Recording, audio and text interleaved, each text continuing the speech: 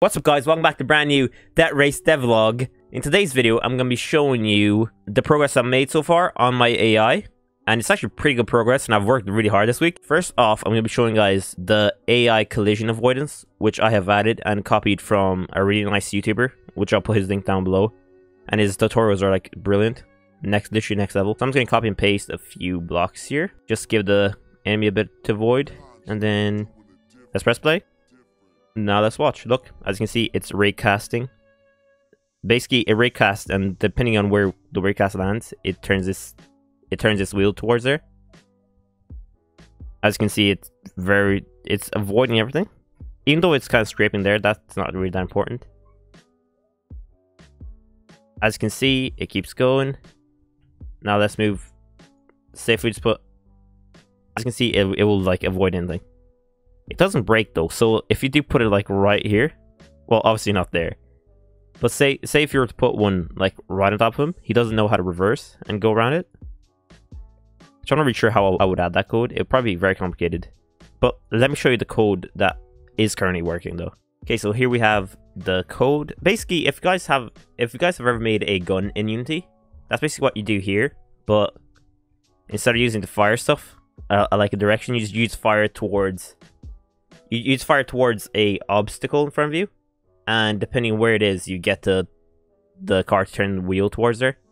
Like for example here, and then this avoid multiplier is basically what will turn the wheel left or right. And then when it's avoiding, it won't steer here, because otherwise it will just keep following the track. So if it's avoiding it, it will go off the path, and then once it's not avoiding anymore, it will go back onto it. So here's like, this extra code here is all for like the shooting, which I will show you guys in a second. You create a rake cast, and then so here you're just setting that position. So here you're just setting the vector tree equal to the position of the car. Then here you're moving the sensor forward so it doesn't collide with the collider. And then here you're moving it upwards, because otherwise it will just scrape on the ground. That's not the best way to do it. So here you just move it up a certain set number here, which is another vector tree that you use to set the position. Then, as I said before, the void multiplier it'll basically just ensure that the wheels are getting turned in the right direction. And then avoiding one will basically just make sure that you're not steering or following the path anymore. And then the shooting one will enable the shooting, which I will show you guys in a second. So then here you go, if physics.raycast sensor position, which is going to be the position of the raycast, then you transform it forward, and then if it hits something inside the sensor's length, which you set in the inspector, I have mine set to 10. So that will basically make sure that the sensor won't just fly out infinity, because otherwise it will just keep drawing it until it hits something. Well, it'll actually keep drawing it even after it hits something. So, and then if it hits an obstacle, which is a tag in Unity, as you can see, tag equal obstacle, it will then debug.draw line, so it'll draw the line inside so I can see it being drawn in the scene, and then it'll turn on avoiding equals true, which will stop the steering from happening, and then avoid multiplier will turn the wheel. This is probably to the left, I think, or to the right. I think to the left probably, but this will only turn it a bit because it only hit the right angle, so it only hit the one that's angled to like the right here, and it's not hitting straight on. For this one, which it hits straight on the right side of the car, it will turn the wheel fully. And then basically all the other ones are copy and paste. And then the only one that's different is the front sensor, because if it hits it straight on the front sensor, it will need to calculate the closest way or the best direction for it to turn. So if hit equal obstacle, so up here it's the same stuff, but then if hit obstacle collider, debug.draw line, so it draws a line again in the scene, and then avoiding equals true to stop it from steering. Then down here, if hit dot normal x equals greater than 0, it will avoid multiplier -1, or if it's equal to less than 0, it will avoid equal 1. So basically it will either turn the wheel right or left. That's basically all that does. Then as you can see, if it's avoiding, it will basically add, it will multiply the max steering angle, which is the maximum amount of angle which the car wheel can go. Multiply that by the avoid multiplier, and then the car will turn. That's basically all it is. It's really not that difficult. But I do recommend you guys go watch the guy's video down below because it's so good. It's so good. It's like a 4-part video. You will come out of it knowing exactly what you've done. So I would really recommend you guys do it. Okay, so next thing that I've added is, let me put out my controller. Where's my controller? Turn on my controller. I got my controller here. I can go boom. And as you can see, it now instantiated bullets on the block. As you can see, there's bullet holes on the actual obstacle. And it will actually, like, depending where it hits, it will actually change the thing. Because the way I do it is basically it's 2 raycasts at once from either side of the car. Because the way I'm going to do this is I'm going to have a machine gun on top of the car. And I'm basically just going to have it, like, instantiate bullets. Because I'm using raycast, it doesn't actually, like, shoot out bullets. So it's just going to be a muzzle flash. And I'm probably going to keep the actual bullets at the same, like, at the same height and everything. But I'm just going to have it look like it's firing from the machine guns on top of the hood. And basically, if you shoot the cars enough, it will kill them eventually. This one has like, it has 46 health, so it takes forever. It will take 25 shots to actually kill them. But I'll probably increase that in the actual game and make it like a 4-hit thing. Because you'll only have this power up for like 3 or 4 seconds. So it's going to be really fun to use. And it's going to be very limited use. So it won't get annoying for the other racers. So yeah, that's basically the plan for that. And let's show you guys the code. Took me a bit to actually get it figured out. Because I was trying to do it through actual bullets. Because I was being stupid. And I thought you could do it the same way that you do it in 2D. But you cannot. Here you need to use raycast mostly. You can do actual objects for missiles. But that's literally it. Because the way I'm going to do my missiles is I'm going to have this car here. It's going to have a, once you're powered up with the missile, obviously, there's going to be a detect. This car is going to detect the closest car to it, and then it's going to fire the missile at that target position. And then if the target's there, it's going to hit it. If it's not, you've missed, basically. But yeah, let's show you the actual code I've done so far instead of the code that I'm going to do. So power-ups. Here is the fire.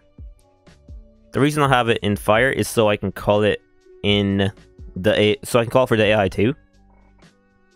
Because if I had it in this shoot method, it wouldn't work properly. Because the fact this shoot method is only called once you press the actual inputs on the controller or the keyboard. So it wouldn't work properly if I did it that way. Hence why I did it this way. Okay, so public void fire if time between shots less than or equal to 0, it will allow you to fire. Well, basically allow it here, it will set it back to the start time, which is like 3 seconds or whatever you set in the inspector. And then here it will create a raycast hit. I basically copy and pasted it from the code that I used for the other thing. So here it will play the muzzle flash. It will play the muzzle flash. Oh yeah, I didn't show you guys the actual muzzle flash. As you can see, if I press my back key, my look back key, to fire, it will actually muzzle flash. Now obviously it's not the way it's gonna look in that final game because there's no machine gun, but it basically just lights up the lights, and it's just a visual indication to me that it's actually firing. So basically it's just a muzzle flash placed on the lights here. They are children of the shot, but it doesn't matter anyways. And then here again, children of the shot, as you can see, play. It just lights up the light. It's basically just a light, really. It's like a tiny effect. And that will give the impression to the gamer that he's actually shooting something. Because you don't ever see a bullet fly anyways, because it's always too fast. And most games use raycast in 3D anyways. Okay, so back to this. As you can see, I played the muzzle flash. And then this and then this dot length is because I use groups. Just make everything easier for myself and to add a bit of variety. And then here, again, I draw the raycast. If raycast hits something inside the range, it will then print out the target hit name. And then it will get the target hit.component.target, which is this script over here, which basically just has the health and the take damage. And then if target not equal null, because you need that, because otherwise it will freak out and it will ruin your game. Because it will basically just detect everything. Basically, if you don't include this, target.equal null, it will then try and call this. It will not work. It will send out an error and you'll get a bunch of red lines in your console. That's basically what will happen if you don't include this line. That one line probably cause your entire code to fail. So just make sure to always use a not equal null in your code if you need it, obviously. And then here it will instantiate the bullet. It will instantiate that bullet effect. And then I also used a random range for it because I wanted to add a bit of variety to it. So basically the problem I was having here was that it had this line, but it would basically just instantiate it on the target, but the cars move. So as the transform of the car changed, the bullets would just stay in the air. So in order to fix it, I basically had to make the impact.target, or the impact game object, sorry, equal to the parent.hit transform. So basically, as the car moves, the bullets will stay on it. And then I destroy it after the bullet impact time. And then here it's just copy and paste, basically. It's the same code, literally same code. And then this kind of adds an impact to the car, or it should add an impact to the car, but because the fact all my objects are so heavy, it doesn't do anything. But I could increase that and make it fun. So I have it in there just in case I need it. But yeah, that's basically it, I think, for this week's work. Obviously, it's a bit slower than I would like, but I do have actual like projects to do for my actual games development course, so I can't work on this 24/7. Hopefully during Christmas I'll be able to get finished. As you can see, my car gets stuck there. I'm probably gonna have to add a... See, because I already have reverse one, and reverse is just minus. Basically, I just add a timer to the front one, and if it's like drawn on there for too long, it will just reverse, and then it will reverse for like a second, and then it will drive forward again. That would work. That would solve my problems. And I didn't actually show you guys that the AI can fire, but I promise you it can. Let me just move this out of the way. There you go. And then let me drive in front of the AR. As you can see, you saw a flash. He fires. That is basically caused by the AI car power-ups. No, not power-ups. It'll be in the AI pathfinding. And then basically what happens is once shooting is set equal true, it will then call the game object.com. It will then call the power-up stuff fire method, and it will fire, and it will blow you up. And that's why I had to do it twice, you see. Yeah, but that's basically it for this video, I think. Hope you guys did enjoy. If you did, make sure to slap the like button, subscribe and share. And I'll probably have a Need for Speed, whatever the new one is called, review out very soon. So yeah, make sure to slap the like button, please subscribe, because I'm losing subscribers somehow. I don't know how I'm losing subscribers. I'm forever called the I'm actually 400 subs Zandy right now. So I need those subs. I would really appreciate. And yeah, so like, subscribe, and share. And this is your boy Vmancool, and I'm reporting out.